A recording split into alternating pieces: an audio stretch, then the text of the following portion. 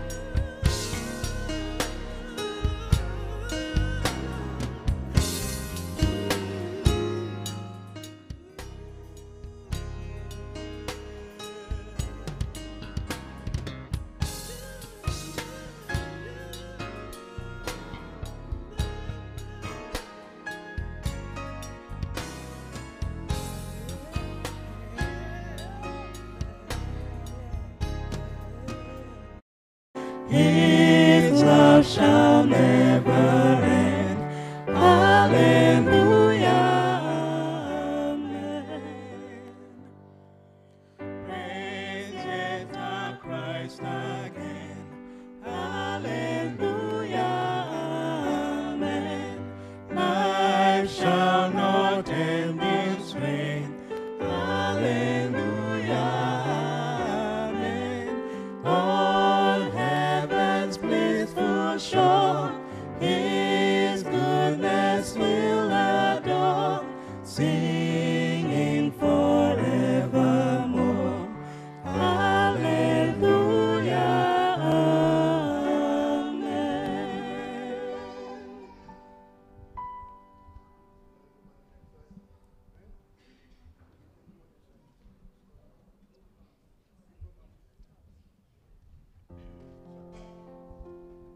The next hymn will be number 12, Joyful, Joyful.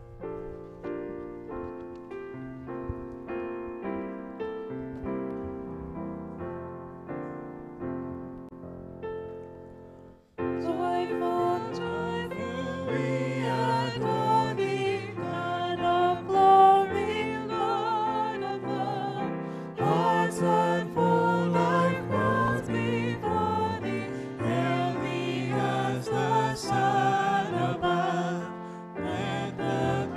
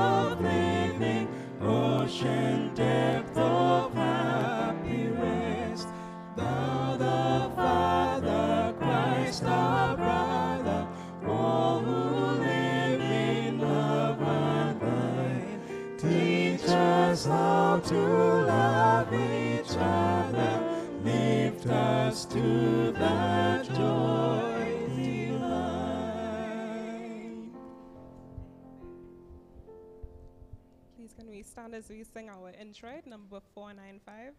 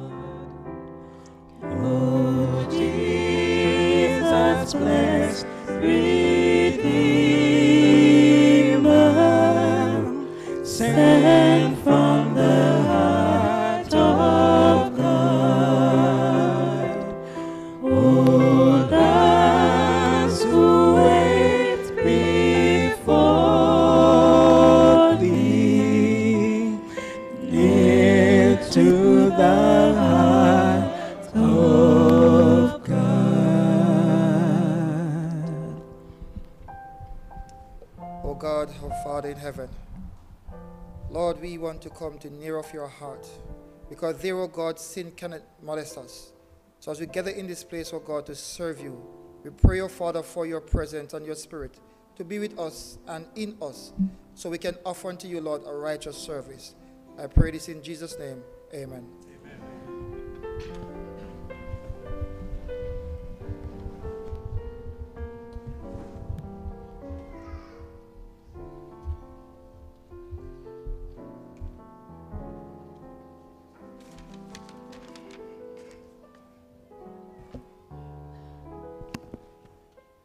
Happy Sabbath. God is good, and all the time. Amen. I hope everybody's well, and everybody survived the heat on Tuesday. I said to somebody, I've never experienced so much heat in my life. And they said, I thought you were from Africa. I said, I'm from Africa, but I've never experienced that. You know, the African heat is very different. When you sit outside, you get breeze.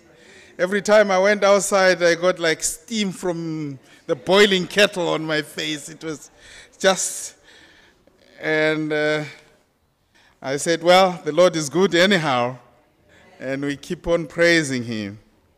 I would like to welcome everybody to church this morning. It's good to see everybody. We've got a few visitors, and only 2 are in the book of visitors book. We've got Sister Myla, all the way from Ukraine. What does the church say? Amen. Sister Myla is visiting from Ukraine. And she's not alone. She was brought to church, I was told, by Brother Jim, who is from Leeds. What does the church say? Amen. We'd like to welcome you too, and I'm sure Sister Myla will be a regular member, and Brother Jim, please come back again. Amen. I've got a few announcements. I haven't seen Sister Norma. I was going to call her, but I will do the reading as well. The first reading of the transfer of names. The first announcement is the NEC will be running a biblical exegesis, whatever that is, training course. And it's about the lay preachers who are interested in attending this online training. Please contact elders or pastor for you to take part in this training. And the second one is Vocational Bible School is running from the 1st of August to the 1st of August to the 5th of August for children aged 5 to 14. Those who've got children who they want to take part in Vocational Bible Bible school is running from the 1st of August to the 5th of August. For the group aged 5 years to 14 years old. And then the children aged 5 years are welcome, under 5 years are welcome, but they need to be accompanied by an adult. If your child is under 5, they need to be accompanied by an adult. If you want further details, see the Children's Ministries Department, please. The third announcement, the NEC Adventurer and Pathfinders Fair will be on Sunday, the 14th of August this year. Sunday, the 14th of August. Families and friends are invited to join us in this fun. And the praise team, please, there will be a workshop on the 30th of July at 3 o'clock. 30th of July, Sister Jean will run a workshop for the praise and worship team. Please see Sister Jean for any details if you want to join this workshop. And I will do the first reading of the membership transfer of Brother Jose Martins, who's transferring his name from Lisbon Seventh-day Adventist Church to Leeds Central Seventh-day Adventist Church. This is the first reading. And the first reading again of the church official, the name of Sister Carol Dempster as an assistant Sabbath school superintendent. Sister Carol Dempster as the assistant superintendent, Sabbath school superintendent. This is also the first reading. The second reading and the vote will be done next week. And I take this opportunity to also promote the family life camp that is taking part in August. I will tell you what date. I get so mixed up in this.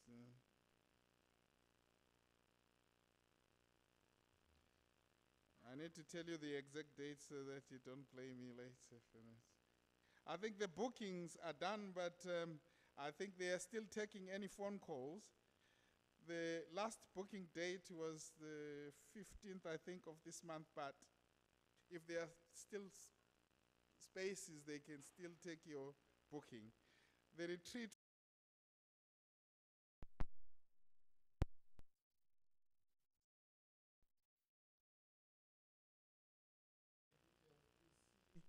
me or any of the family life group, team group.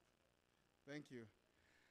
I would like to also welcome those who are watching online. Please feel welcome, and we welcome everybody once again. Let us stand and open our worship with hymn number 608.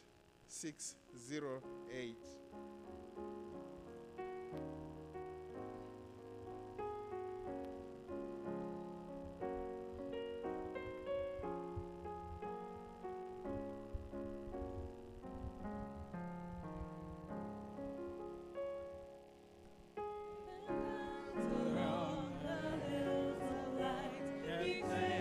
Soldiers rise and press the battle evenly.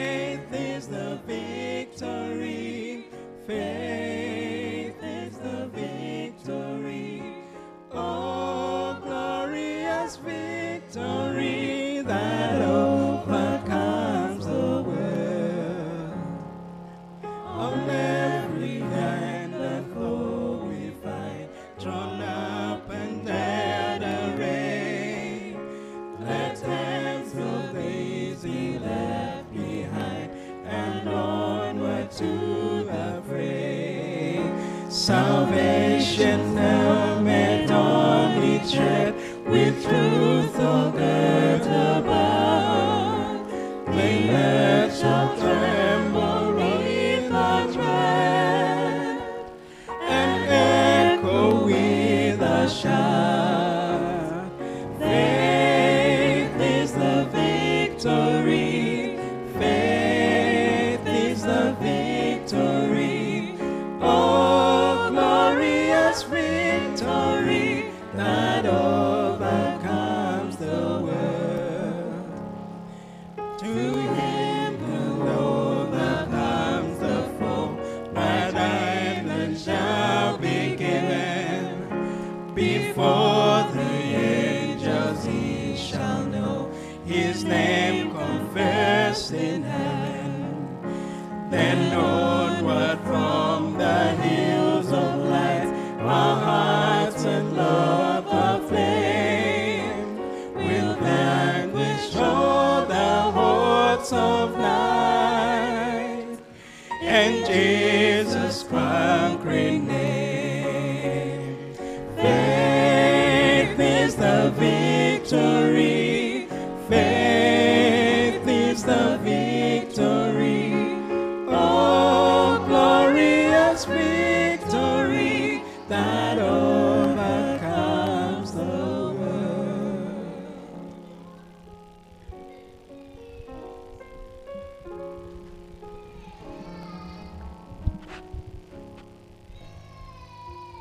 I always say, no matter how much you come up here, you get nervous every time you step up here.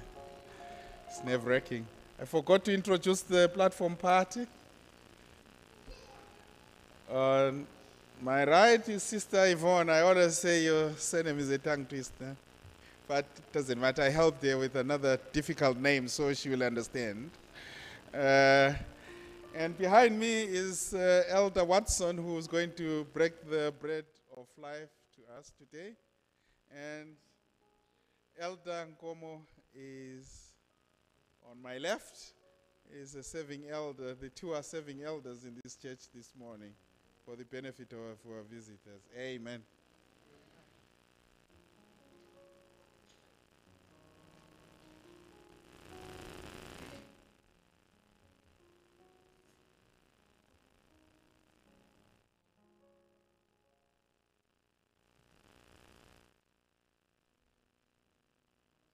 Good morning, church.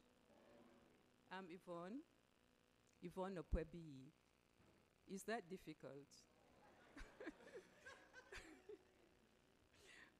So thank you. Yeah, so I'm doing the Garden of Prayer this morning. And I'd like to take this privilege of welcoming our friends from Ukraine. I hope you'll be blessed. And all our visitors. I know you've been welcomed before, but yes, I'll welcome you once again. I'm going to do the Garden of Prayer, and there are 3 families that we'd like to pray for. The Baptiste family, Ron and his family. Can you come forward, please? And then Sister Dempster and her family. Can you come forward, Carol, please? And now I'm in the same position Colette was in, because I've got an East African name here to pronounce. I'll try. I'll call Alice Bander. Is Alice here? Alice Bander and her husband. Now, in English, it's Nobizita Mala. But to pronounce it the East African way, I need to click. So it's Nobizita. Nobizita. So we're going to pray. Can you come forward, please?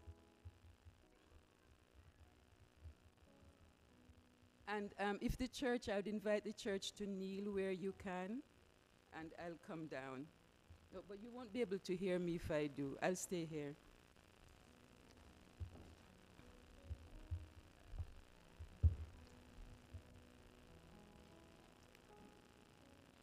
Let us pray. Heavenly Father, we come to you once again on this beautiful Sabbath day to glorify your name. Heavenly Father, we are so privileged because we serve a God who is awesome. Father, you're the God who created not just this earth, but the entire universe. You own the entire universe, Lord. You made the stars, you made the sun, you made the moon. Father, you made us. Heavenly Father, you have your mighty army. There's nothing for you, Heavenly Father. There's nothing that can destroy you. Father, we come to worship you because you're a God full of love, full of forgiveness, full of mercy, full of grace. Heavenly Father, we're so privileged to have such a person who protects us, who loves us, who wants to take care of us, who offers us so much of love. Heavenly Father, you're a God of love. Love pours out of you. And so, Father, we accept that love this morning. We accept your grace. We accept your graciousness. We accept your mercy. We accept your magnitude. And Father, above all, we accept our position as children of the mighty God, because you have asked us to call you our Father. And so this morning, we say, our Father, we come to you with our petitions. Father, I'd like to bring to you the three families here present, the Baptiste family. Heavenly Father, Ron and his children are here, his two boys are here. And Father, you have asked us as parents to guide these children. You say we should carry your words with us. We should write them on tablets, keep them on eyelets in front of our eyes, bind them on our arms, talk to them constantly in the way as we are bringing these children up. Father, I pray you'll give Ron that wisdom, Lord, and the ability to guide these children. And Father, you've said that children obey your parents in the Lord because this is the first commandment with promise. And fathers, provoke not your children. So Lord, I pray for Ron's family that as he continues to show love to his two boys, Father, we see him every week and the love and the care and the protection he's giving to his sons. Father, may it long continue.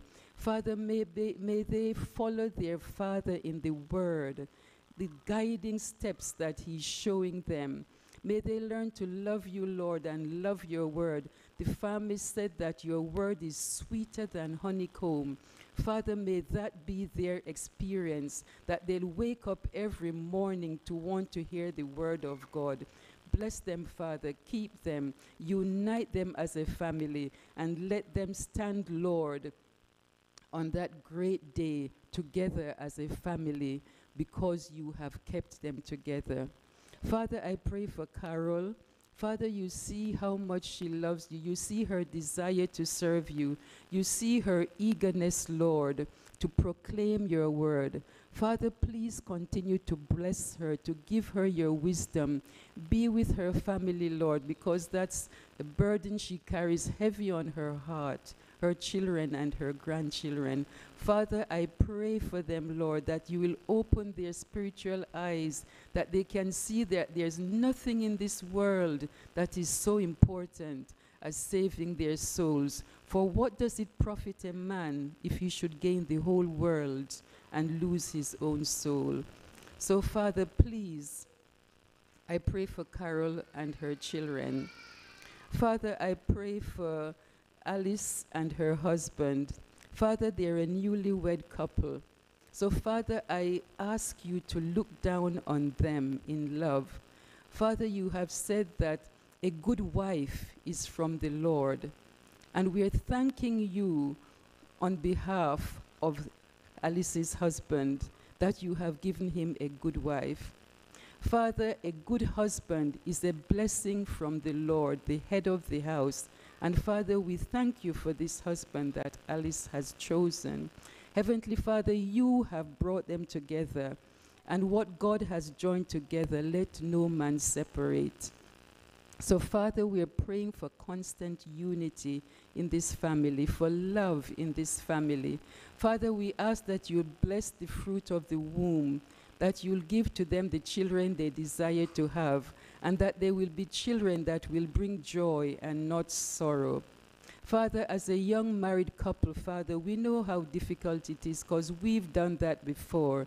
So Father, I ask that you provide for them spiritual benefits, as well as physical benefits, material benefits, financial benefits. Bless them, O Lord, I pray. And Father, for the congregation, wherever 2 or 3 are gathered, Lord, your presence is there. And we are the temple of God. So Father, there are so many temples of God sitting in this building this morning. Father, indwell each and every temple that is bowed down before you this morning. Send your Holy Spirit, Lord, to indwell in every single temple. Father, whatever that is not of you, remove it from the temple, Lord. Cleanse the temple. Cleanse these temples of our holy bodies, and let your Holy Spirit sit and dwell with us. Heavenly Father, there's so many petitions that we have to ask of you this morning. But Father, we want to give you thanks because you're the God of grace. You said if you were hungry, you would not tell us, because the sheep on 1,000 hills belong to you.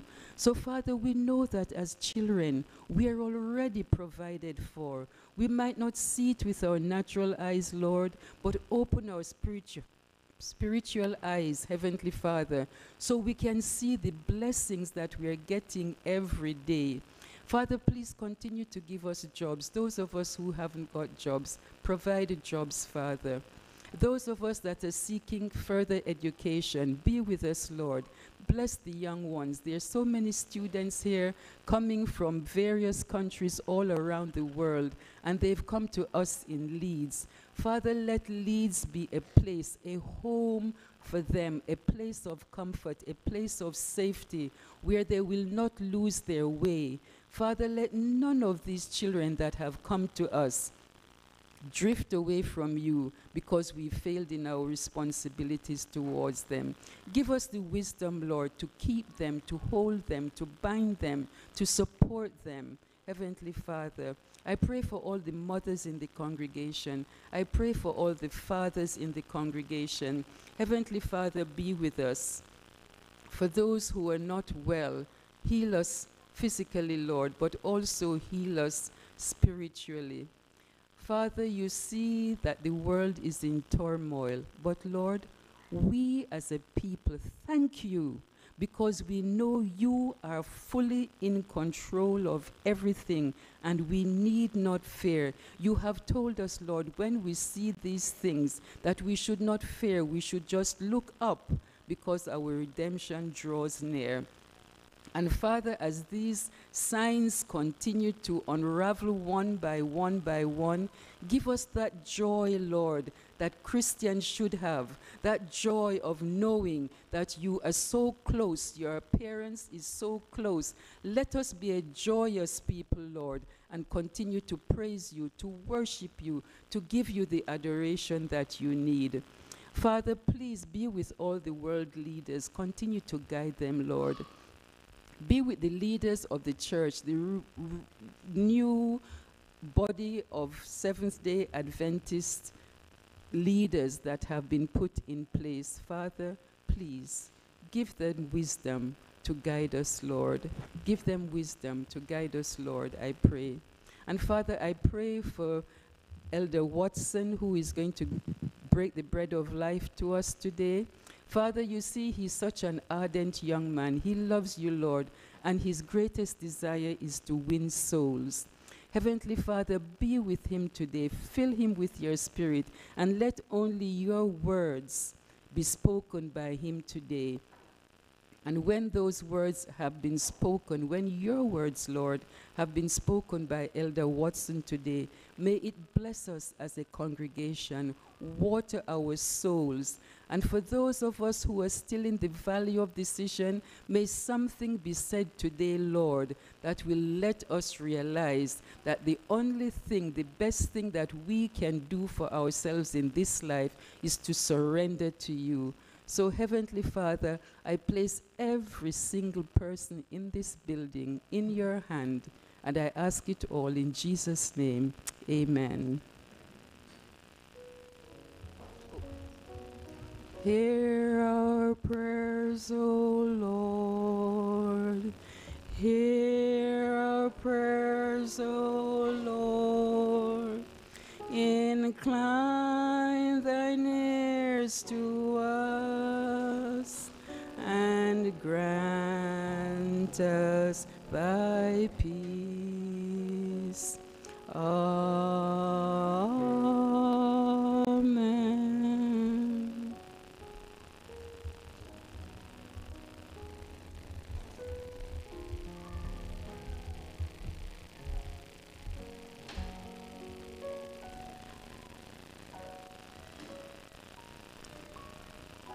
God is good all the time. That's his nature. The psalmist poses a question: what shall I give unto the Lord for his goodness? And I think that's the question that is posed upon each one of us at this moment. When we give tithes, we are returning what belongs to him. When we offer offerings, we are showing our appreciation for how good he has been and how good he is and how good he continues to be. So as the deacons and deaconesses serve us and the praise team lead us through that, we can express our appreciation to the goodness of our Lord.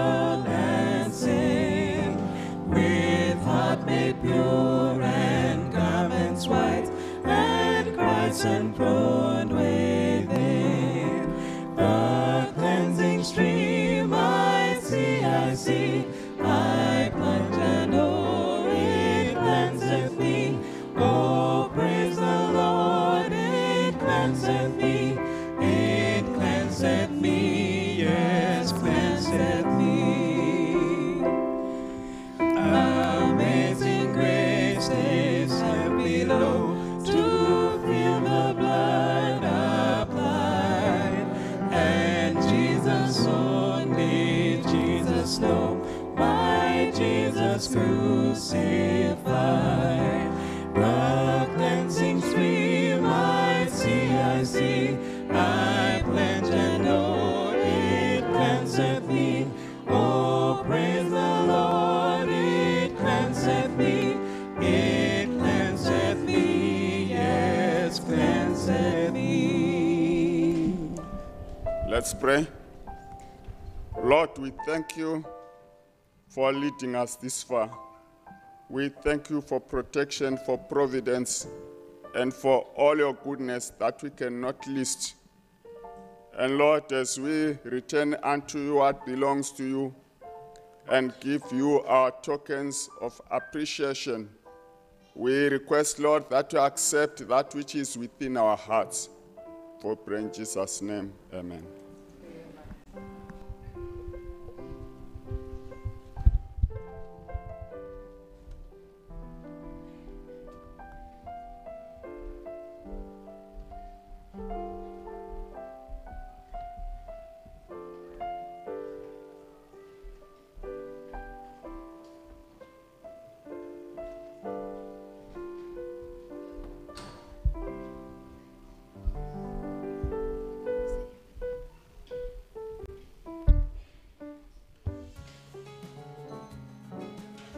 It's children's story time now. We're going to have the PA do audiovisual, going to play a video for the children as they come. Children, come down here to the front. All the children, come to the front.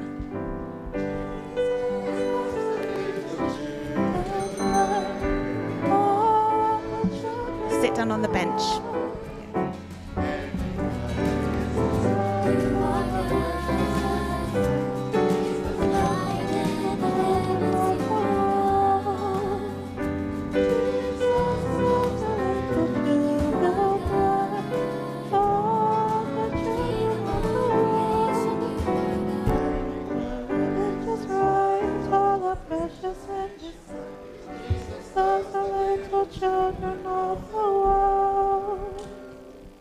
I'll wait for you all to come and sit down.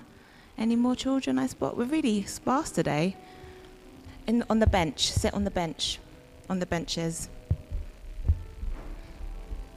Can you move down? Is it possible you can move down so others can come? Oh, no, you can't. All right. Just sit behind. Sit on the benches behind. Just there on the benches behind.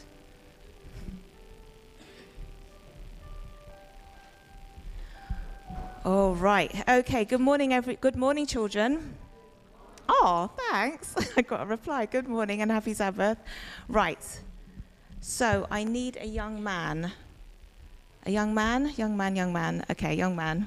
All right. Come on. I haven't seen you for a while. Come to the front, Michael. Okay, we have our specimen this morning. All right. Now, our children's story this morning is going to be about a particular animal, and I need you to guess the animal. Are you ready? All right, okay. So, this animal exists everywhere in the world, on every continent except Antarctica. All right? Anyone want to guess what animal it could be? Wildebeest? Wildebeest not in this country. Right, let me give you another clue. Because I know you're inquisitive and I know you're good investigators. You're going to ask me the next question, which is it a vertebra or an invertebra? And I'm going to say it's an invertebra. Any guesses? Invertebra? Who knows what an invertebra is? Come on, Jonatash. Jonatash, actually, come. You can join Michael, come. What's an invertebra? An invertebrate is an animal that doesn't have any bones. Any backbone? Yeah, brilliant. Well, okay. Any guesses for an invertebra? A mini beast. Ooh, he's hot. Oh, you stay up here, Jonatash, with me. Right. Anyone else? A worm. No. Come on. Is it a spider? Ooh, very close. Or let me give you some more clues. It has 6 legs. Tarantula? Ooh, no, tarantula's an 8 legs. Go on. A fly. No, nearly. Who said 6 legs? Right, is that Joshua? Yeah. 3 body parts. Come on then. Ant. Someone got it right. It's an ant. It's an ant. All right. An ant is everywhere, isn't it? Ants are all over, outside, everywhere. Right. So I want, since you guys are up here and you're my specimens, can I get you to read Proverbs 6, verse 6 and 7? And John Natash, can you read verse 8? Is that all right? Right. Everyone listen. Go to the ant, you sluggards. Consider her ways and be wise, which, having no captain, overseer or ruler, provides her with supplies in the summer and gathers food in the harvest. Brilliant. Good. So can you see that the Bible talks about an ant? Right. So I need you two to be ants, right? So we need, what was it now? What was it like? 3 body parts. So head, thorax, abdomen. Head, thorax, abdomen, check. 2 antennae, please, young men. Thank you very much. We've only got 2 legs, so we just have to pretend that they're 6. Okay. Now these ants have compound eyes. Compound eyes is very, very common in the insect world, but they're very poor compound eyes, so you need to squint like you can't see. Very poor eyesight. Okay, you two, how are you 2 ants going to communicate? I had a lovely mango and I left it upstairs. How are you going to, that's it, antler to antler, go on, antler to antler. Perfect, all right, thank you very much. You can go and take a seat. Very good. So did you see that? The ants communicate antler to antler. Now, but the Bible was referring to how they find food.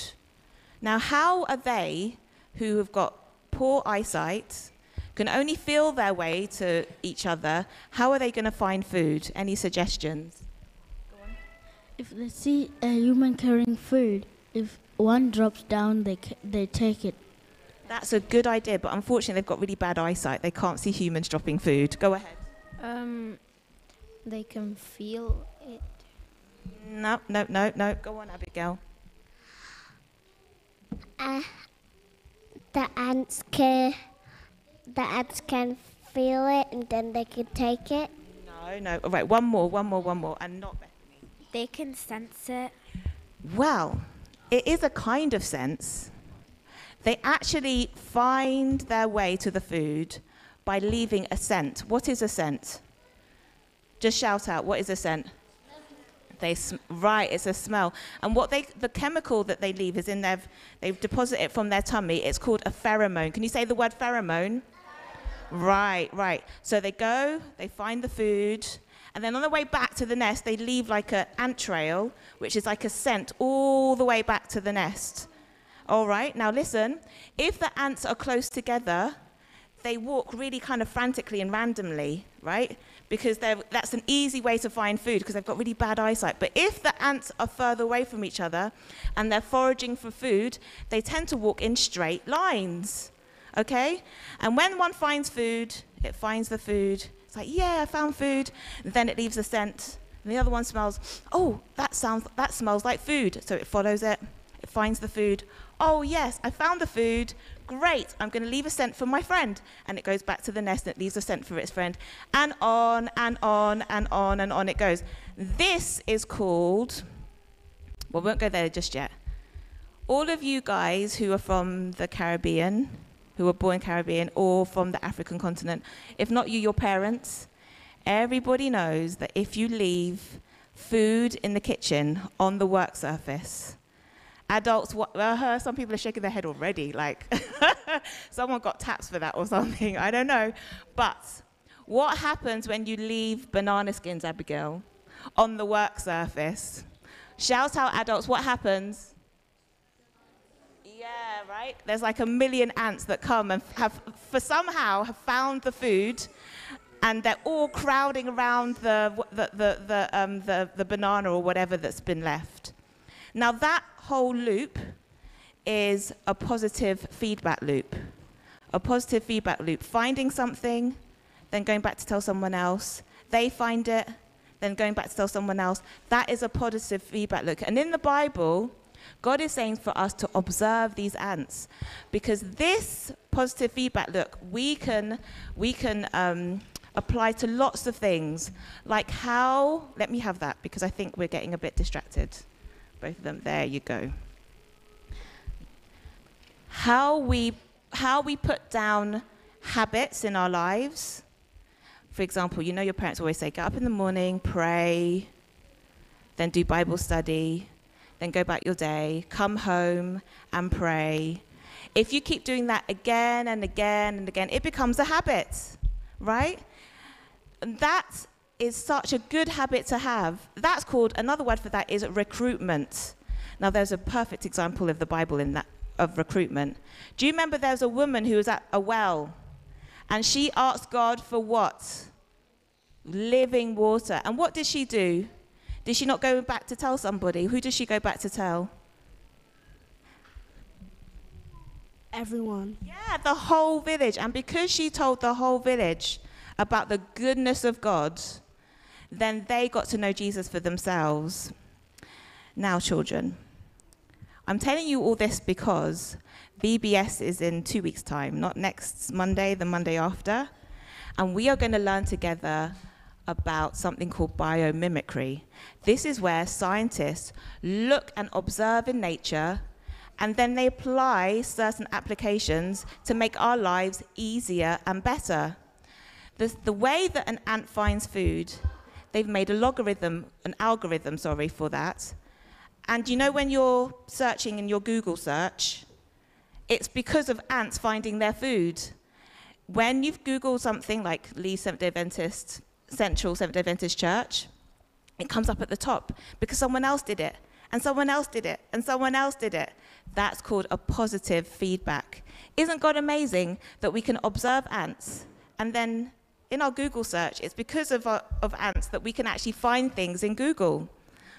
There are so many more examples of God's goodness in biomimicry, all right? For example, I was talking to Joshua, Auntie Betty's son, who I don't know, is he here? Somewhere. We were talking about, is he here? Where? Hey, weren't we talking about cameras the other day? Right. The way the camera captures its light is from a moth's eye. We have to thank the moth for that, right? The way you can be at home, at work, adults, and you can switch on your central heating from here. We have to thank the bees and how they find their way back to the hive for that. Some of you, like Unessa and her husband, have just come back from Jamaica, I hear. Vitamin C still glowing on the skin. The way that plane found its way back to the UK, we have to thank bats and echolocation for that. Okay? Who made all these things? Ants, bats, moths. Shout out. Right, God is the creator, right? He made all these things. And so we're going to have an exciting time together at VBS, learning about how nature is speaking to us about the goodness of God. That's why our memory text is Romans. Let me just get it really quickly. Romans 1:19 and 20, which says, because what may be known of God is manifested to them, for God has shown it in them.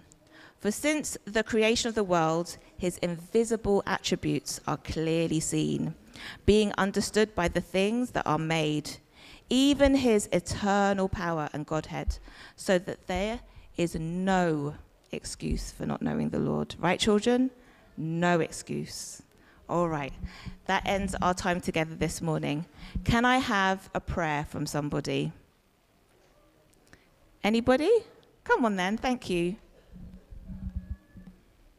So if you haven't registered already, get your parents to register. Parents, we want to see your children from the 1st to the 5th. Going to have some fun times together. Lots of projects about biomimicry to investigate and discover. Everyone, put your hands together, close your eyes. Let's pray. Dear Heavenly Father, thank you for this day, and thank you for this time we were able to spend together. And please help us to learn more about you when we go to VBS. and please help us not to forget what we have learnt. Amen. Amen. Thank you, children. You can go back to your seats. See you for VBS.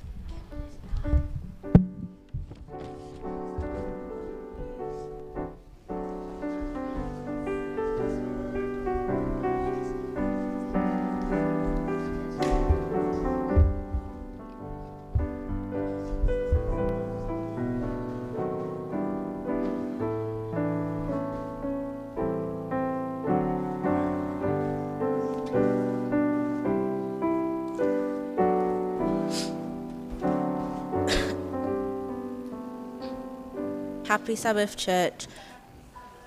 The scripture reading today is taken from Isaiah 55, verses 10 and 11. And it says, "For as the rain and the snow come down from heaven, and do not return to it without watering the earth and making it bud and flourish, so that it yields seed for the sower and bread for the eater. So is my word that goes out from my mouth. It will not return to me empty, but will accomplish what I desire and achieve the purpose for which I sent it." Here endeth the reading of God's holy word.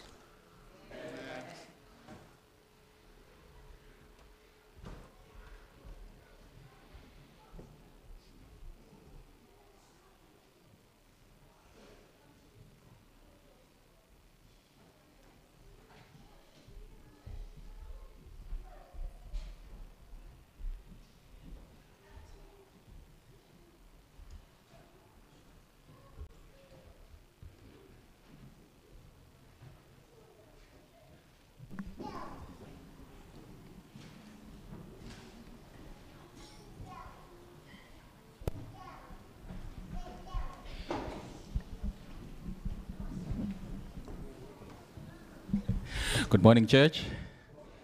Good morning, church.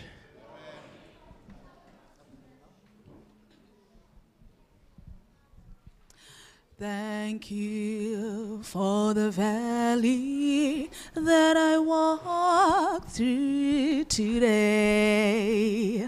The darker the valley, the more I learn to pray. I found you where the lilies bloom by the way. So I thank you for the valley I walked through today. Thank you for every hill I've had, and for every time that the sun didn't shine. Thank you for every lonely night I prayed till I knew everything was all right. And I thank you for the valley I walked through today. Life can't be all sunshine for the flowers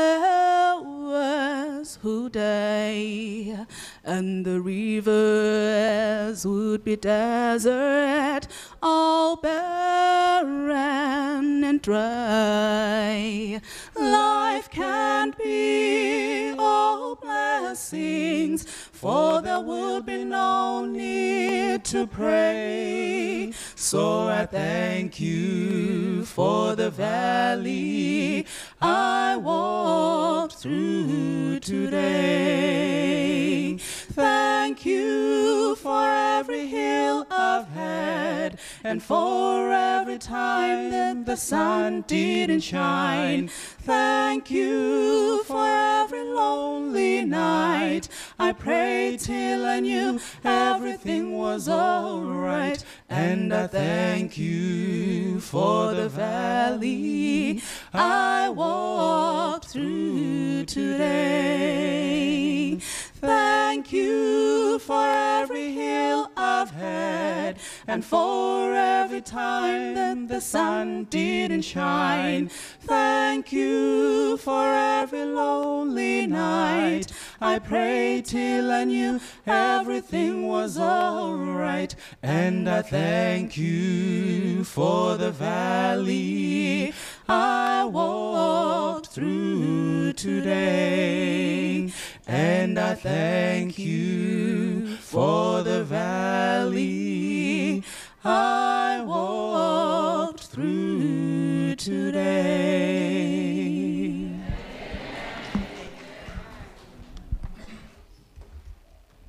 Amen, church. It is a privilege to stand before God's people and to share God's words unto you. I pray that God prepare your hearts as you pray for me, because I'm just a vessel. But before I proceed, again, I just want to welcome all our visitors and our regular member. I want you to feel at home and be at home. This is your Father's house, and you are here to hear from the Lord. Now, the scripture reading, it's a personal and a wonderful verse to me, because God says in Isaiah 55, just verse 11, God says, when he speaks his words will not return unto him void. Let the church say amen. Because the word of God is true. So as I speak before you this morning, church, I'm just bringing a reminder to you the purpose of our calling as a Seventh-day Adventist church. Because sometimes we may forget our purpose. We may forget our mission and forget our calling. And that's what I believe God wants to remind us, because if you are called to fulfill a purpose and you fail to fulfill that purpose, what reward do you want? So before we proceed, let us have a word of prayer. Let us pray. Our Father who art in heaven, Lord, I pray that you help me as I stand before your people. I pray, Lord, that you give me the right words to speak. And Father, help all of us, oh God, to hear a word again. Just a reminder from you. I pray this in Jesus' name. Amen. So the sermon title is The First Sermon, Promise and Prophecy. And that is taken from Genesis 3:15. So all we're going to do for the rest of my message is to talk about Genesis 3:15. Because Genesis 3:15, it's a promise and also a prophecy. And if you study the Bible carefully and properly, every prophecy must spring from Genesis 3:15. Everything surrounded that verse. Why? Because that is God's first words in terms of a sermon, a promise, and a prophecy. So I put it on the screen just for you to follow me a bit faster, because I'm a person who likes to read from the Bible here and there, and it may take a little longer for you to find all of these verses, but just allow God to speak to our heart this morning. So we're going to turn our Bible to Genesis 3:15. Genesis 3:15.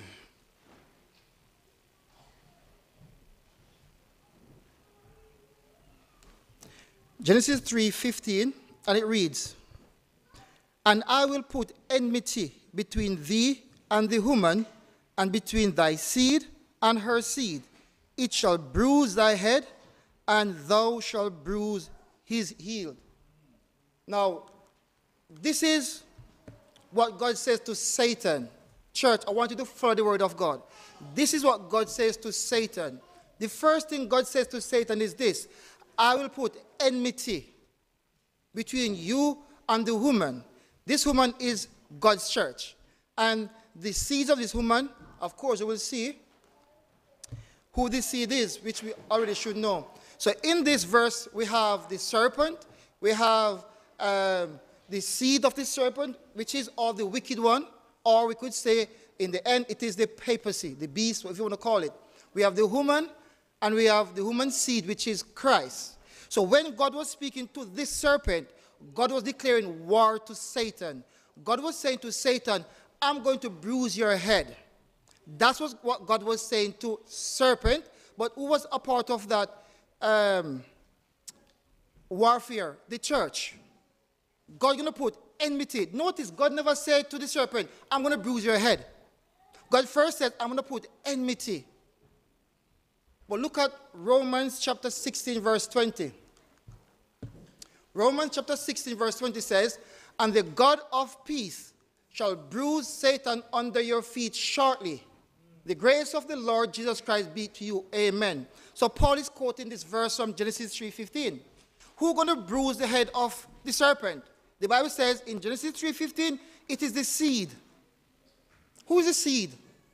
The seed is the weapon of God, what God is going to use to break and destroy Satan. But the Bible also says, church, you and I, God's people, God will also bruise the head of Satan. Amen? Do you want God to use you to bruise the head of Satan? Yes. But first, we need to understand how this takes place.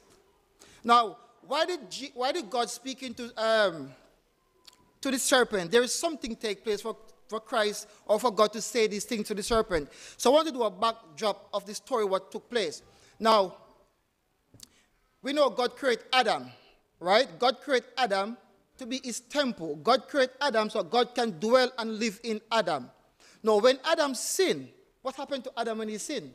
Adam became carnal. And all humanity, all of God's people became carnal. Adam subject himself to Satan. Now, Adam became desolate, right? Adam lose the presence of God. I want you guys to understand God's word today. Adam lose the presence of God. And when Adam lose the presence of God, Adam is no longer God's temple. Who fit in? Satan. Adam became carnal. And because Adam sinned, all of us became sinners. We have Satan's mind. We have the carnal mind. As in Romans chapter 7, verse 14, Paul says, I am carnal soul under sin. Romans 8, verse 6 and 7, the Bible says, a carnal mind is what? Enmity against God and God's law. So Adam in that state, he needed help. Adam and all of us who have Satan's mind, we are in captivity to Satan. We are bound and doomed for destruction. If you understand that, church, say amen. We are carnal. Imagine, have Satan's mind. We hate God's law. That's why in this great controversy, Satan could say to God, your people no longer can keep your law, while I have my mind, my carnal mind. Because the Bible said a carnal mind person cannot keep God's law. A carnal mind person is enmity. What does the word enmity really means? What does the word enmity really means? It means hatred, hostility, hatred. God promised is a prophecy to put enmity between Satan and Christ. God promised is a prophecy to put enmity between Satan and his church. The reason why I want you to understand this, church, I don't know if we have that enmity anymore against Satan, but we need to have that enmity in order for us to crush and bruise the head of Satan. Now, we're going to move fast, quickly. This is not working.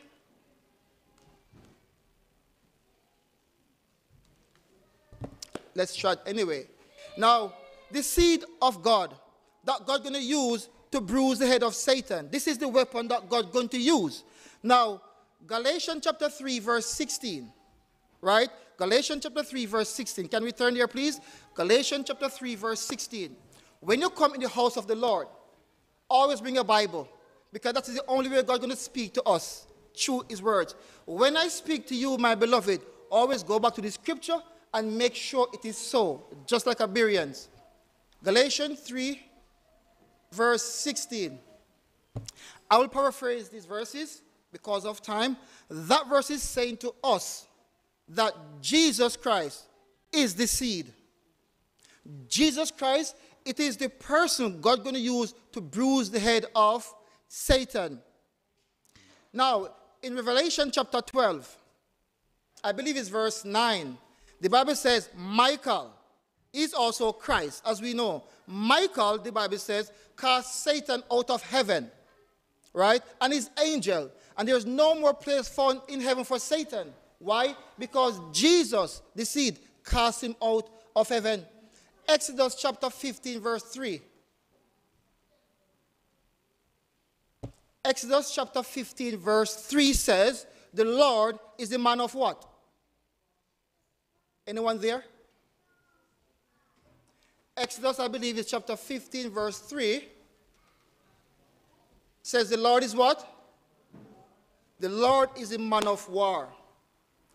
Our Savior, the seed, He is a man of war. And my beloved, if you understand the scriptures, all I'm trying to do today is to bring a remembrance to you and to show you the calling of this church. Jesus Christ is the seed. God's going to use that seed to bruise the head of Satan. We see the Bible says Jesus is a man of war. And my beloved, Jesus never loses any war.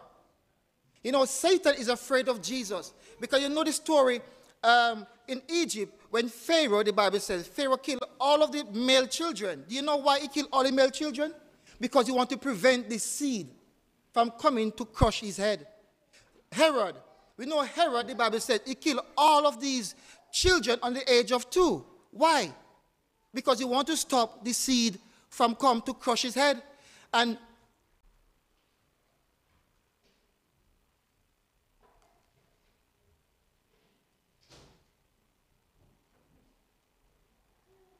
let's back up, church. Now, all through the Bible, as you can see it on the screen, Satan was on Jesus' step over and over. Here, when Jesus came to his church to preach, the Bible says, when he says, the scripture today is fulfilled in your hearing, what did the people try to do? Try to cast him over some pit. Right? That's what Satan wanted to kill Jesus. Jesus says, me and God is the same. The Bible says they took up stone to cast on Jesus. Everywhere, every step of Jesus, who is the seed, who's going to bruise Satan's head, Satan wants to kill him. But my beloved, the reason why Satan couldn't success in what he want to do, because God promised. And when God promised, his word will come to pass. God is faithful, my beloved. Now, what that tells me and you, what God says in Genesis 3:15, it will come to pass. The Bible says in Hebrews chapter 1, I will say this before I continue. I would encourage our church, when you go to the Bible, God's people should always have the word of God. Bring a notebook, bring a pen, take notes, go back and check and see if it's so. This is the Bereans. We don't want to come to church and just don't have any word. We need to have our sword, my beloved. We are in the last days. We are fighting against the enemy. If we don't have the Bible in our head, we'll be defeated. We need to walk with our sword, my beloved. Because in Hebrews chapter 1, verse 9, the Bible says Jesus, I just put that phrase in there because it's talking about Jesus. It says Jesus loved righteousness and he hates iniquity. That is the perfect fulfillment of enmity against Satan. Jesus, he hates sin in all its form. Is that so, church? Jesus, he hates sins in all its form. God promised he will put enmity in between Jesus and Satan.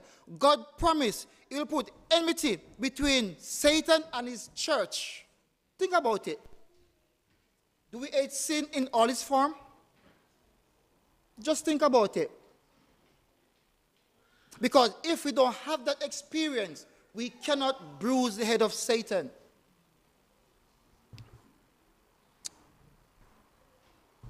Now, Jesus came and he died for us. What happened at the cross? Because remember, when Adam sinned, Adam had Satan mind. Adam became carnal. All of us, we are trapped. We are captivity to Satan. So Jesus have to do something. Jesus have to bruise the head of Satan and set us free. Sometimes, church, we don't understand what the cross means to us. Because at the cross, these verses there to tell us, at the cross, Romans 8 verse 3, the Bible says, God sent his son in the likeness of sinful flesh to do what? To destroy sin in the flesh. That's what God sent his son to do. He sent his son in the flesh just like me and you. But yet he never sinned. Yet Satan tempted him. Every type of tempting he could think of, but he never sinned. Why, my beloved? Was Jesus different from me and you? Was he not different flesh from me and you? No. The Bible says in Romans 6, verse 6, knowing this, that your old man is crucified with him, that the body of sin might be destroyed, that henceforth we should not serve sin anymore. I know we talk about the cross, right? This old man that controlled our life when Adam sinned. God says in his word, at the cross, the old man was what? Sorry? Come on, church, talk to me. The old man was what? Crucified. Paul says that henceforth, as from now on, we shouldn't serve sin anymore. Why? Because Christ set us free. And if Christ set us free, church, we are what? We are free indeed. You know, before we go to where I want to go to church, we don't understand the great controversy that God proclaimed in Genesis 3:15.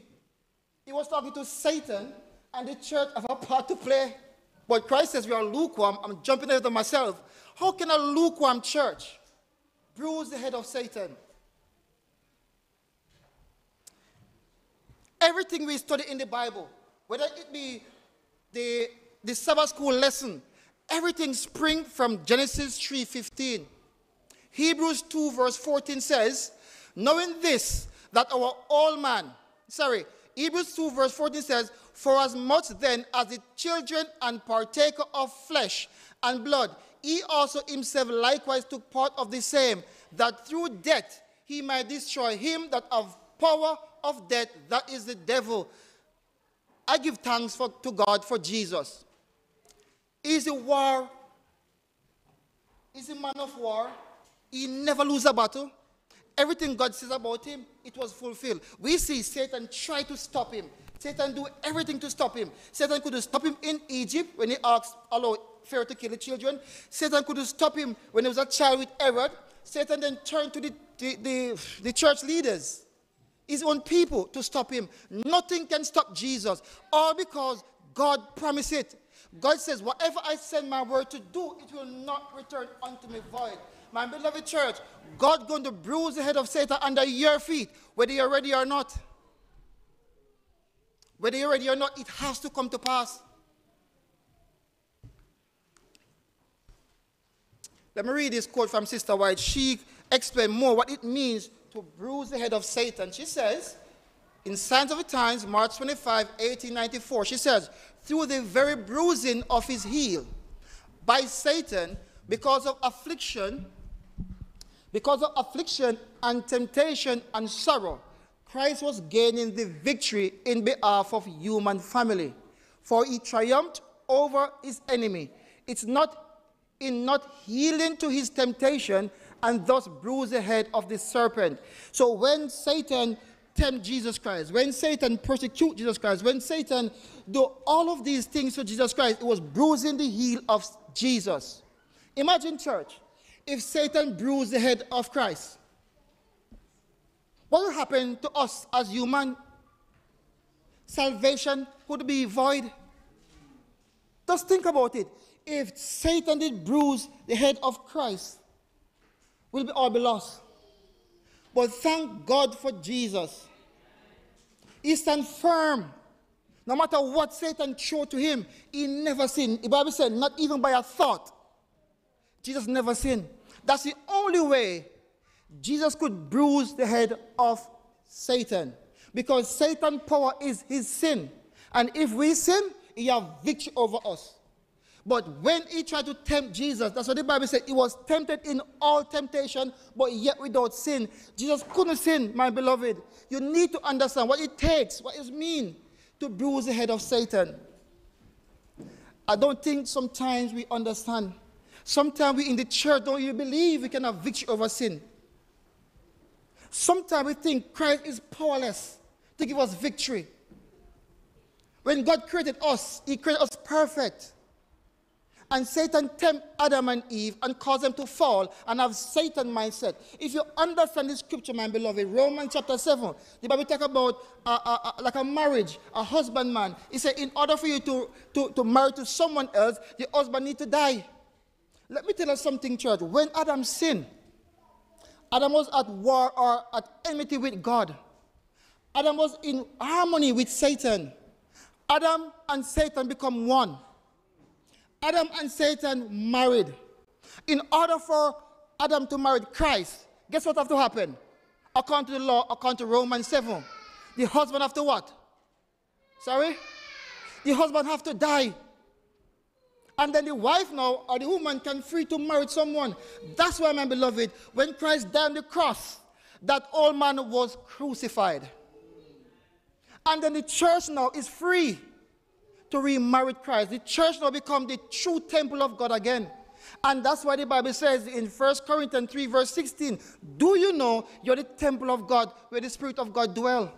Before all of these things, my beloved, before the cross, we were still the body of sin. Let's put it that way.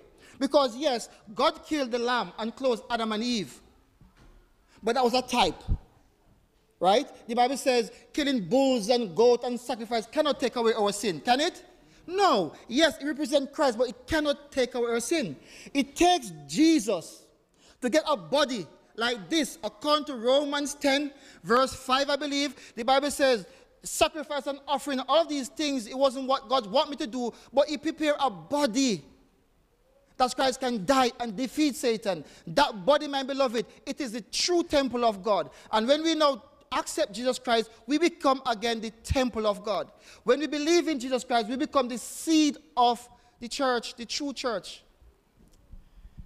I just want to remind you what the scripture teaches about salvation. Because sometimes people think Jesus is going to do everything. But if I put this, I won't read the next slide. It's talking about similar stuff. When Jesus died, we know the story. He went to heaven, and He sent us His Holy Spirit.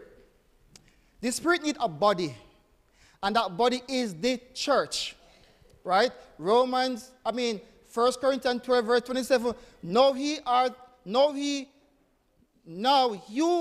the body of Christ. And the member particular, Colossians 1, verse 18 says, and He is the head of the body, the church, who is the beginning, the firstborn from the dead, that in all things He might have the preeminence. The Spirit of God, my beloved, it is the power of God. When Christ came as a man, Christ says numerous times, of my own self, I can't do nothing. It is the God in me, or the Spirit of God in me, do the work. The power of God, my beloved, it is the Holy Spirit, and it is the same power God gave to you and God gave to me. You might say, if I was there when Adam was tempted, I would never sin. I would eat from the tree of life. The tree of knowledge of good and evil. Probably will say that if we were there. But I'm here to say to you, my beloved, when Christ died on the cross, you are set free so you can choose to do what is right. When Christ died, the old man is crucified. That shackle, that chain is broken, my beloved, and you are free. We don't believe it that we are free. You know, sometimes we come to church, we sing song. We do, like this morning, my elder, we're talking about the 10 virgins. We come to church. 5 was wise, 5 was foolish. I'm an elder in the church. I pay my tithes on all of these things. That won't guarantee me salvation. We need to be the temple of God. Because, my beloved, if you're going to the sanctuary, when Christ died at the cross, that was the first phase of the plan of salvation. Not the last, it was the first phase.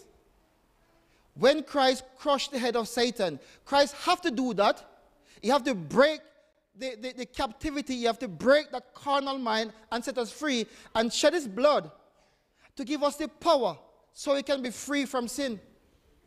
Now, let's move on, church. As you can see on the screen, that quote says in second selected message, page 102, 106, paragraph 2, it says, the message proclaimed by the angel flying in the midst of heaven is the everlasting gospel. The same gospel that was declared in Eden when God said to the serpent, I will put enmity between thee and the woman, and between thy seed and her seed. It shall bruise thy head, and thou shalt bruise his heel. In the beginning, my beloved, Genesis 3:15 is the gospel. But the gospel, it goes all the way into the most holy place. We have Revelation 14, verse 6 and 7. That's where the work going to finish. As you can see on the screen, it is the third phase of the plan of salvation. That's where God's people come in, my beloved. That's where Seventh-day Adventist was born. I don't think you understand where does we come from. Do you know, if you go back here, my beloved, come on, where I want to go? I want to wrap up quickly. I even skipped this one. Listen what happened when Christ died, when he came and lived. Do you know that the salvation of mankind wasn't the primary reason? Do you know that? That was the second reason. The primary reason why Christ came and lived a perfect life and died is for this reason. He says, but the plan of redemption had yet a broader and deeper purpose than the salvation of man. What is that purpose? It says, it was not for this alone that Christ came to the earth. It was not merely that the inhabitant of this little world might regard the law of God as it should be regarded, but it was to vindicate the character of God before the universe. That is the main purpose why Christ came to die. Because if you know the great controversy, Satan in heaven, before he came to earth, he was accusing God that God is not fair. He was accusing God. Satan had the privilege to go to all the unfallen world to tell him about the unrighteousness of God. And God allowed Satan to continue for a while to allow everyone to see that God is just, true, and faithful. So Christ had to come down in this great controversy. No matter what Satan do, Christ came into his world, because the Bible says Satan is a god of this world. Christ came into his world and destroyed Satan. Amen, church. Christ is all we need. We must believe it, that through Christ we can have victory. Not some sins, my beloved. Every sin. But believe it or not, the plan of salvation, what God did in the beginning, He's going to restore God's people to that state. Look at the universe. Do you know how big the universe is? The universe is, if you see there, as I was reading, it says, the deeper we look into the cosmos, the more galaxy we see.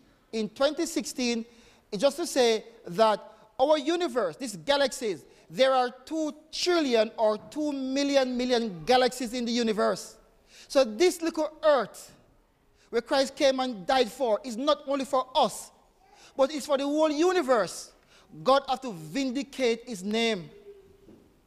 And sometimes we just get so caught up to think it's just us alone. Look at this. You can't even see the earth in the universe. But that tells me and you how much God values us. Or God cares for us. He could come and die for us. The church. Christ is the head of the church. Christ have a perfect hatred for sin in all its form. What about the church? Do we have the same hatred against Satan? Do you know what happened in the third phase in the sanctuary, in the most holy place? What happened in the most holy place? In Leviticus 16 verse 30, the Bible says, for on that day shall the priest make an atonement for you, to cleanse you, that he may be clean from all your sin before the Lord. On the day of atonement, my beloved, God is going to clean you and cleanse you from all your sin. That's what the Bible says. But if you look in Daniel 8:14, it says, and he said unto me, unto 2,300 days, then this sanctuary will be cleansed. Now that word cleanse, my beloved, follow me, that word cleanse is a different word from Leviticus 16 verse 30. That word cleanse means to justify, to restore, to declare righteous, to vindicate. Who need to be vindicated in the sanctuary? What is in the sanctuary that need to be cleansed? What is in the sanctuary need to be vindicated? 1844, we as Adventists believe that's where Christ moved into the most unholy place. That's where the church was born. What was the purpose of this church? The purpose of our church, my beloved, it is to vindicate God's name before the universe. Do you know that? Do we know that? The purpose of this church, we never born in the courtyard, in the outer court. We never born in the holy place. That was the time of the Christian church. This church was raised up for one purpose and one purpose only. Apart from proclaim the everlasting gospel, this church God going to use to bruise the head of Satan. This church God going to use to vindicate his name before the universe. How can we vindicate God's name while we defiling his name by sinning? Why does this sanctuary need to be cleansed, to be restored, to be vindicated? If you look in Leviticus chapter 20, verse 3, the Bible says this, and I will set my face against man, and I will cut him off from among his people, because he has given of his seed unto Molech, to defile my sanctuary, and to proclaim my holy name. 2 Corinthians 20, verse 8 and 9 says, and they dwell therein, and have built thee a sanctuary therein for my name, saying, if when evil come unto us, as the sword, judgment, or pestilence, or famine, we stand before this house, and in thy presence, for thy name is in this house, and cry unto thee in our affliction, then thou wilt hear and help us. When we sin, my beloved, we defile or pollute God's name in his sanctuary, because God's name, as the Bible, is represent God's character. When we sin, we defile and pollute God's character. In order for this sanctuary to be cleansed, in order for God's name to be purified, what God's people need to do?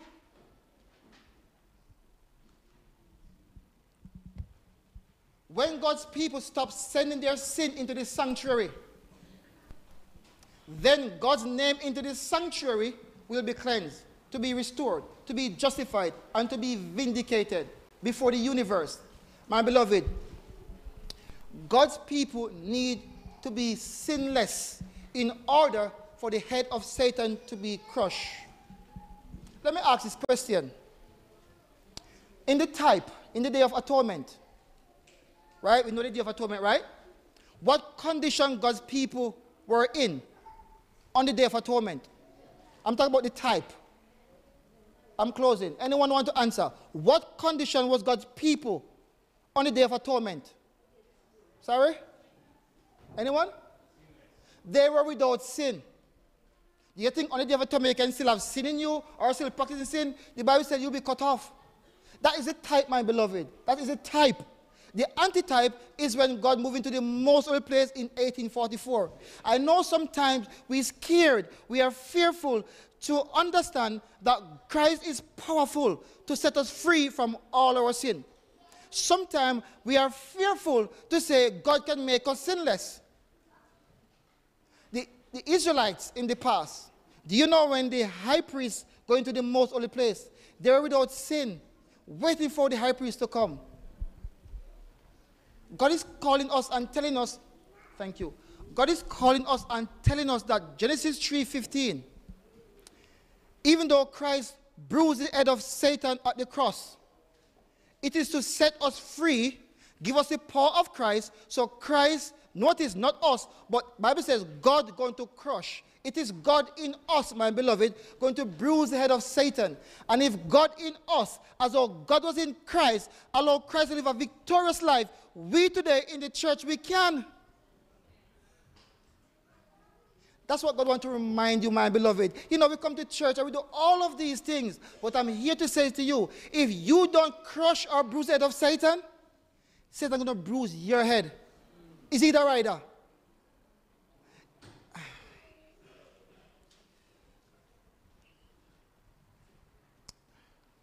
Revelation 12, verse 17, the Bible says, and the dragon was wroth with the woman, and went to make war with the remnant of her seed, which keepeth the commandment of God and of the testimony of Jesus Christ. They, notice, Satan and his angel can bruise only the heel. In the very act when Satan seemed to have triumphed, putting them, which is the remnant, to torture and death, the faithful who stand in defense of the Lord of Jehovah was wounded the head of great rebel, the Satan. When we stand faithful to the law of God, when we stand faithful to the truth of God, we will bruise the head of Satan. Just like Jesus Christ, my beloved. He's the head of the church. He set an example. The reason why God first said to the seed, you have to bruise the head of Satan, then the church, because we were crippled. We have the mind of Satan. So Christ has to come first and destroy that mind, then we can have power from God, which is the Holy Spirit, and through the Holy Spirit, we then can bruise the head of Satan. This power in the Word of God. There is power through the Holy Spirit, my beloved. You have good over evil. The only power in heaven that can destroy the power of Satan, it is God. And the Holy Spirit, it is God in you. Why are we still failing? Why are we making Satan defeating us over and over? And the scripture says, God promise cannot return unto him void, my beloved. And if you cannot bruise Satan's head under your feet, God going to have a group of people. That's why we have the wise and the tares. We have the foolish and the wise. We have the wheat and the tares. God have a people. This is God's people. We know this story. God's going to separate those who don't want to submit to the work of the Holy Spirit and those who do. I need to use this.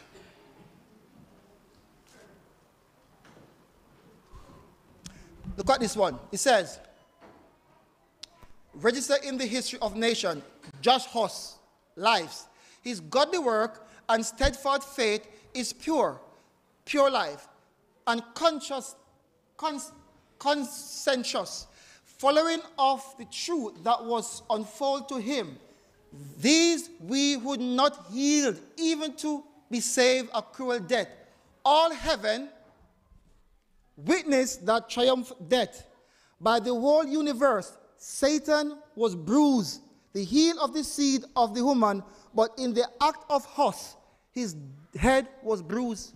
No matter what Satan did, Huss will stand faithful to God. No matter how much Satan casts temptation upon us, if we fail in that temptation, Satan is bruising our head. Do you get it, church? When we fall into Satan's temptation, he is bruising our head because sin is his power. And we are saying to Satan, yes, I know we have the power of God, but you're more powerful. Yes, we have a weakness body, but it's no excuse for us to sin, my beloved. Because Christ came in this sinful flesh just like me and you, but he never sinned. Then what is the problem? What is the problem? Do we have an enmity against Satan? Do we love Satan's schemes? Do we love Satan's stuff?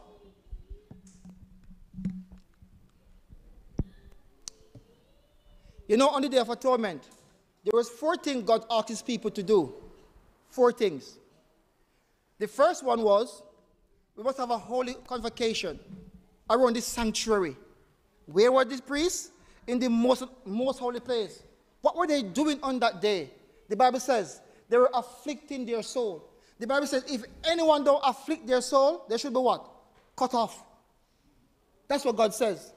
That's what God says, not me. Leviticus chapter 23, verse 29. It says, for whosoever soul it is that shall not afflicted in that same day, he shall be cut off from amongst my people. This is the type. We're coming to the antitype, if we can. The next thing God says, an offering made by fire unto the Lord. We can find that for our time, Romans 12, verse 1, where the Bible says we must present our body as a living sacrifice on that day. In this time that we live in, my beloved. And the Bible says, he shall do no work on that same day. Our work, my beloved, it's sinful. Philippians 2, verse 13, I believe, it is God who wants to work in us. On this day, oh God, my brethren, on the Day of Atonement, God wants to take control of your life. Now, we're going to look on the day afflicting your soul. Quickly, as we close. In Ezra chapter 8, verse 21, the Bible says this, then I proclaim a what?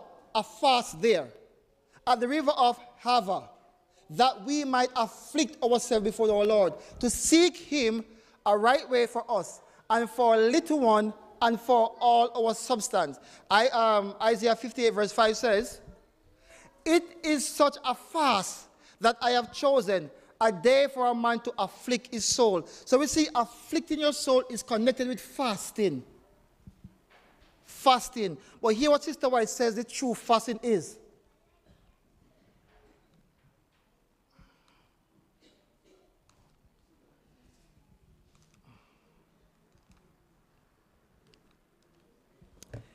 May God help us. She says, the true fasting which should be recommended to all is to abstinence from every stimulating kind of food and the proper use of wholesome, simple food which God has provided in abundance. You know, the simple food, you know, what God provided in abundance in Genesis chapter 1? Fruits and vegetable. Let me back up, church. Do you know when Adam sinned, it was through appetite. It was through eating, right? Yes? Yes? Adam fell because of food. Do you know the second Adam, Christ, he began where Adam fell, in the wilderness, when Satan comes to him and says, turn this stone into bread. Christ give us victory over appetite, where Adam fall. Believe it or not, my beloved, in the most holy place where we were born, our first work is to afflict our soul. Our first work is to have victory over sin. Our first work is to be temperate over appetite, my beloved. I'd have to ask any question, but are we struggling with appetite? Are we intemperate? Are we surfeiting, as what Christ says, overeating? God is bringing us to remembrance, my beloved. We can't be in this condition and yet receive the blessing of the high priest. Are we afflicting our soul? Our mind is around the most holy place. Or are we thinking about television? Are we thinking about clothing? Are we thinking about our mobile phone? Are we thinking about our work? Are we thinking about the things of the world? This is what Satan uses to trap his people, God's people. The things of the world, my beloved, we love these things. But God promised to put enmity between his church and Satan. God is calling us to repent. We need to repent because we are lukewarm. And I love this definition of repentance. I love it. Sister White says, repentance for sin is the first step in conversion. Repentance is an intense hatred of sin in all its form. Do you understand what repentance means, church? It is to have an intense hatred of sin in all its form. I don't know if you have that experience. That's what it means to have enmity against Satan. I'm closing with these two, if working. But I will say this, church. In Genesis 3:15, God called his church to bruise the head of Satan. We need not to forget God's promise in that verse about the enmity he's going to put between his church and Satan. Sometimes it seems like we are harmony with Satan. Sometimes Satan can tempt our ministers to water down the gospel. Sometimes Satan can bring message that make us happy. We need to understand, church, we are at war. This church is at war. It's not a play, fun thing. Satan knows that he's at war with us, and he's not happy with us.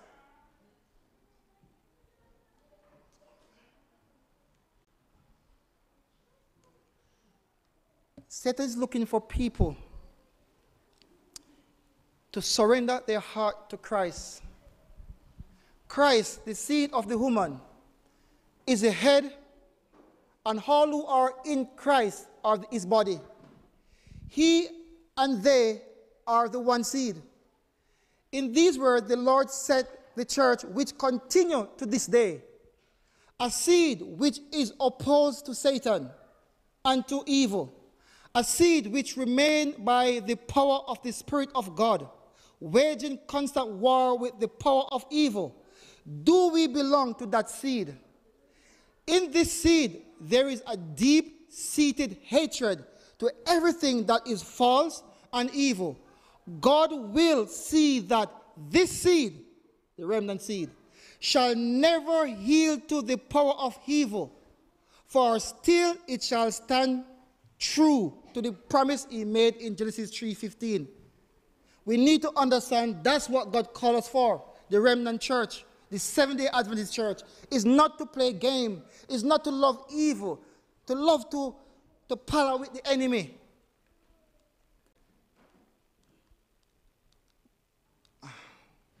But I will close with these encouraging words.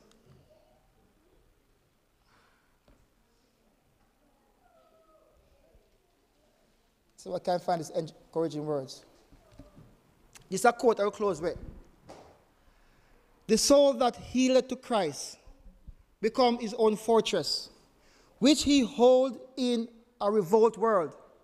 And he intend that no authority shall be known in it but his own. A soul thus kept in possession by the heavenly agencies is impregnable to the assault of Satan. But unless we do yield ourselves to the control of Christ, we shall be dominated by the wicked one. We must inevitably be under the control of the one or the other of the two great powers that are contending for the supremacy of the world. It is not necessary for us deliberately to choose the service of the kingdom of darkness in order to come under its dominion. We have only to neglect to ally ourselves with the kingdom of light.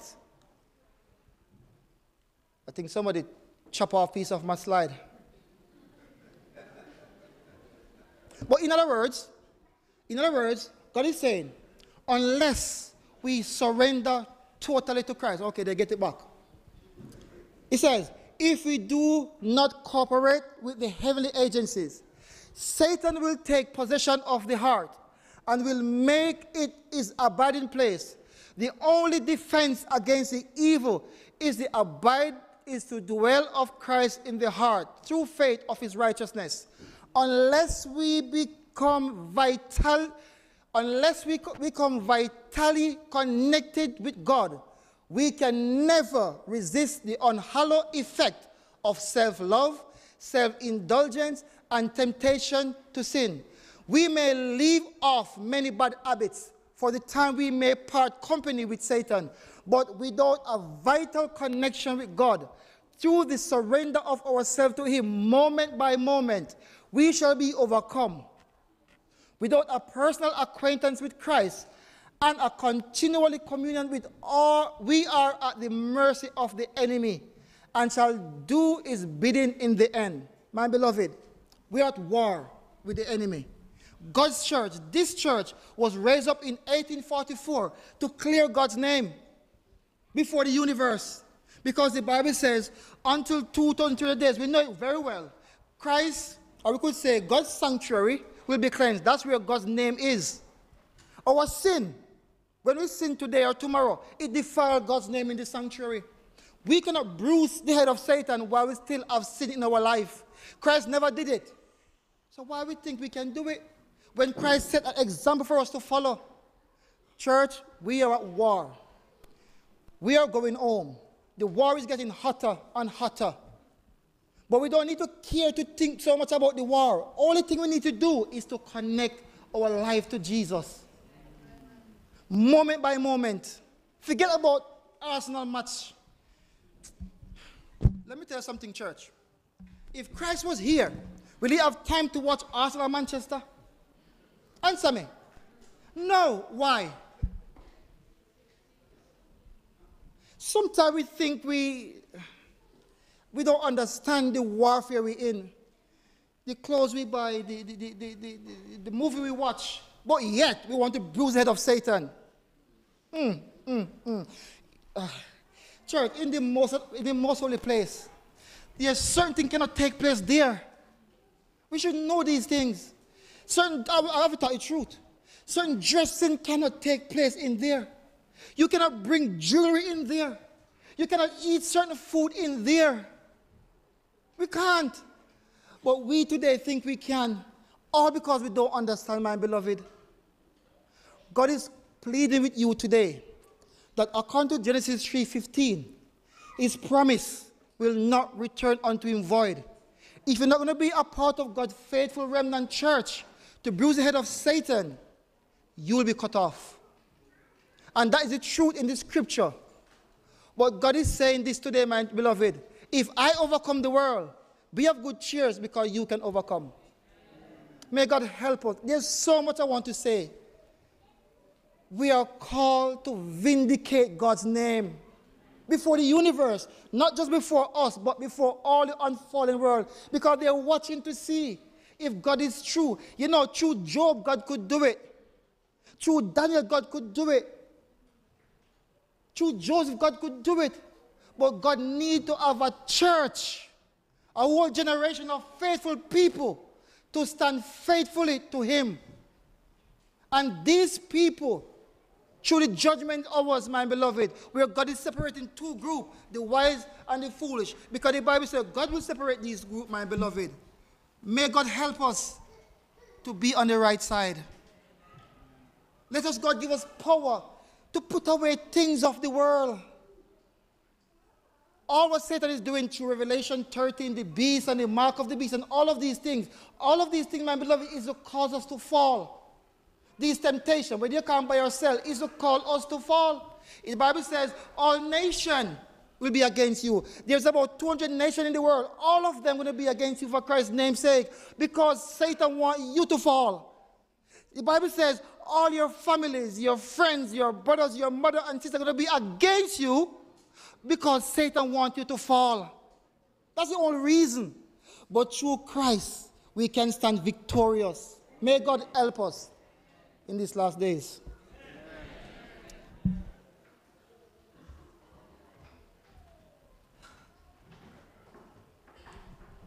I'd like to thank the elder for the timely message. Amen. As our praise and worship team come forward to close our worship with song number 294, Power in the Blood.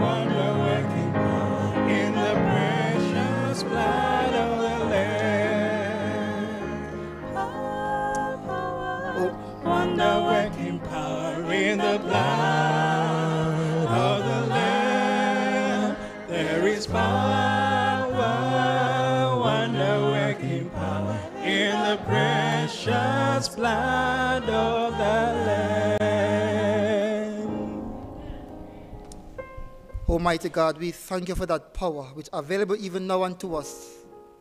Oh God, help us, Lord, to understand our calling, and help us, Lord, to understand your promise will never return unto you void.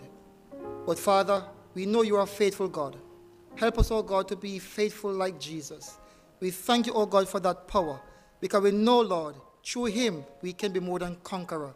So thank you, Lord, for your grace. Thank you, Lord, for your blessing. I pray this in Jesus' name. Amen.